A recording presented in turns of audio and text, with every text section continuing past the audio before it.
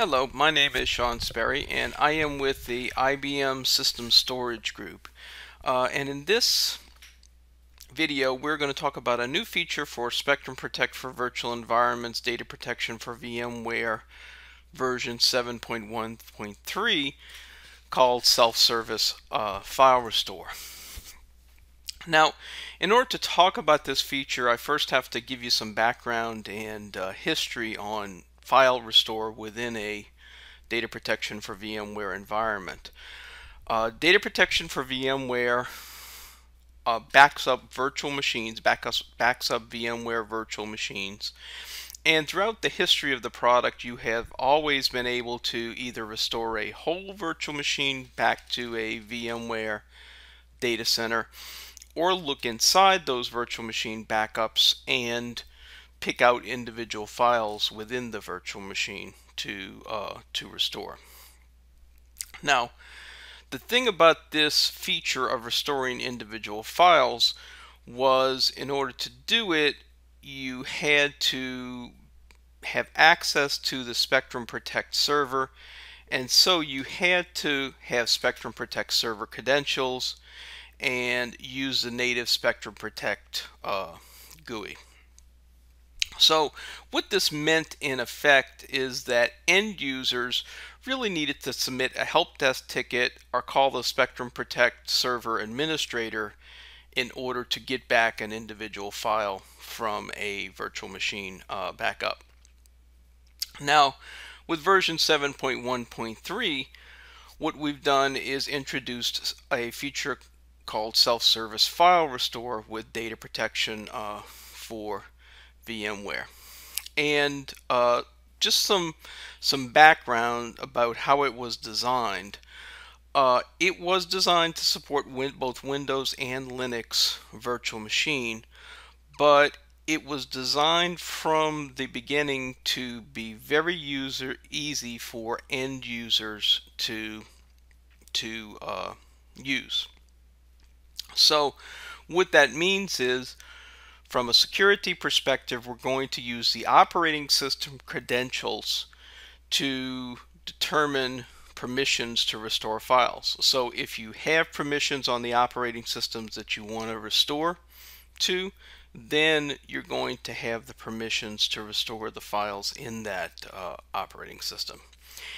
And the other thing that makes it very easy for an end user to use is it is a single purpose browser based interface, which essentially means that you point the browser to the GUI server for data protection for VMware, and you'll log in using your operating system credentials, and then you'll be able to just go in and see all the files that have been backed up from the virtual machine, pick the one you want to restore, and do the restore. And so you don't need to deal with the full-blown graphical user interface for data protection for VMware. There's no additional plugins that are required like Java or Flash or anything like that. It's just a straight browser, easy to use interface. Before we do a demo, I just want to give you a just a quick overview of the installation and access. The infrastructure for doing these file level restores is really the same as earlier versions of data protection for VE. So you have to have the same infrastructure from a proxy node perspective and the like. It's just that the GUI now is easier for end users to use. There is a slight difference in that there is a new panel that is accessed during the configuration wizard process, which allows you to give administrator contact information in case there's a problem with an end user doing a restore, and also allows you to save domain credentials for actually accessing the files on the Spectrum Protect server. Now, there is an additional frconfig.props file, which allows you to configure some additional things about the end user interface. You can set the maximum mount points, for example. So if you want to control how many people are using your Spectrum Protect server to do individual file restores, you can do that. You can control mount session times outs, and also the time to keep the messages from the last restore, which you can see over here in the screen capture that we've done. To access the UI, it's pretty easy. You just go to HTTPS and go to the TSM for VE GUI and point to File Restore UI, and that will give you access to the file self-service file restore GUI. Now, what I'd like to do, rather than talk about it or show you some screen captures, I'm just going to do this live, just so you can kind of see how the graphical user interface works. This is a demo environment that we're using that is Spectrum Protect for VE713, and we're going to be running Windows 2012 R2 and VMware vSphere 5.5 Update 2. Now, for full details on the installation, as always, I would encourage you to take a look at the official documentation, and it'll give you a lot more details about the parameters in the file, running through the configuration wizard, and how to access the GUI. So in the meantime, let's take a look at the demo. Okay, so here we are ready to do the demo, and we can see that we're in the Spectrum Protect for VMware, Data Protection for VMware user interface or graphical user interface here. And as you can see, I have a backup of this spec SQL machine. So now what I'm going to do is I'm going to log on to that VMware guest spec SQL, and I'm going to do that by pulling up a console on it, and I'm going to send Control-Alt-Delete, and I am going to log on as a non-administrative user, as an end user to this spec SQL machine. What I'll do is I'll just go ahead and make it full screen just so we can see things a little better.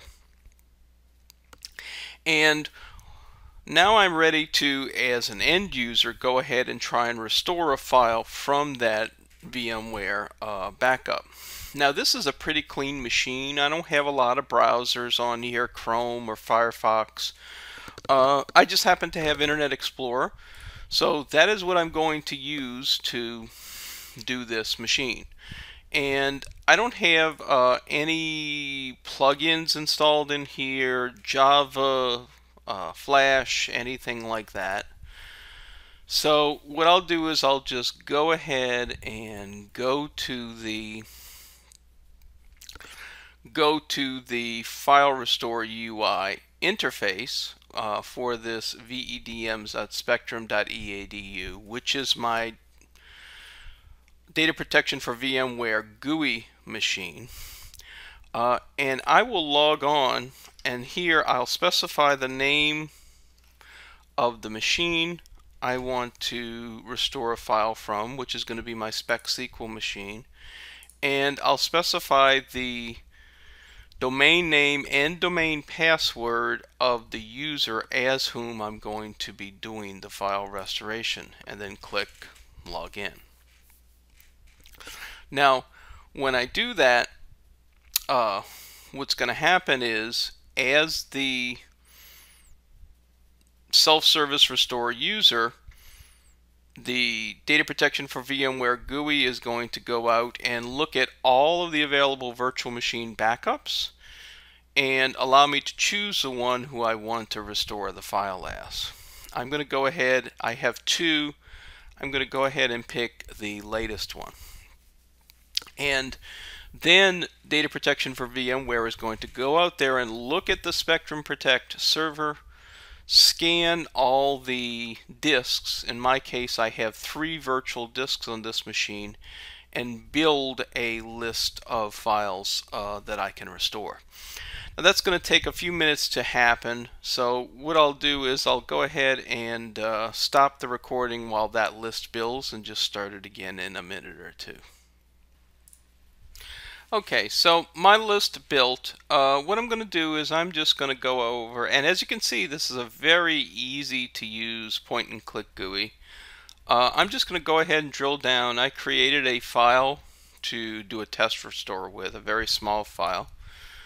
So I'm going to go ahead and go to users, this user who I logged in as, demo user. I'll go to documents, and I'll just restore this self-service file restore.rtf file.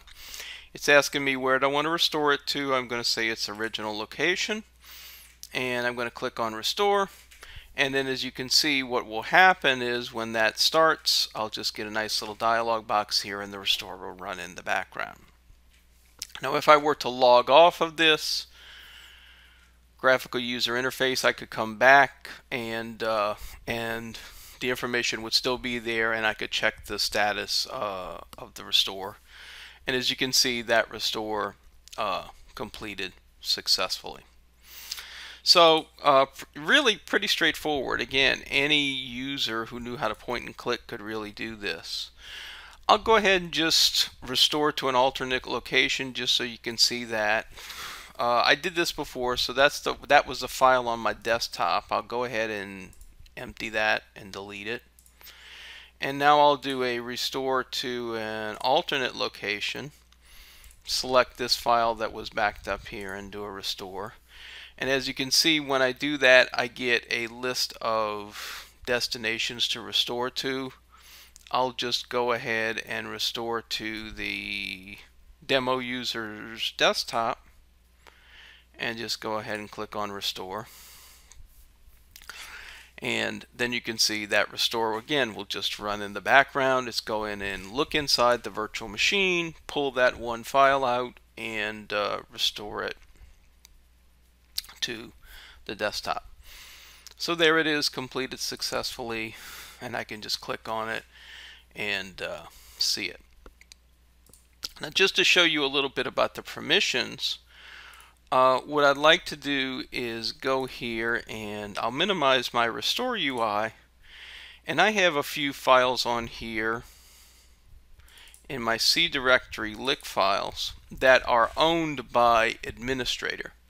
So you can see I can see them as this demo user, non-administrative user, but if I try to delete them or overwrite them, it wants administrator permissions to do it. If I click continue, I'm going to have to give it administrator credentials, right?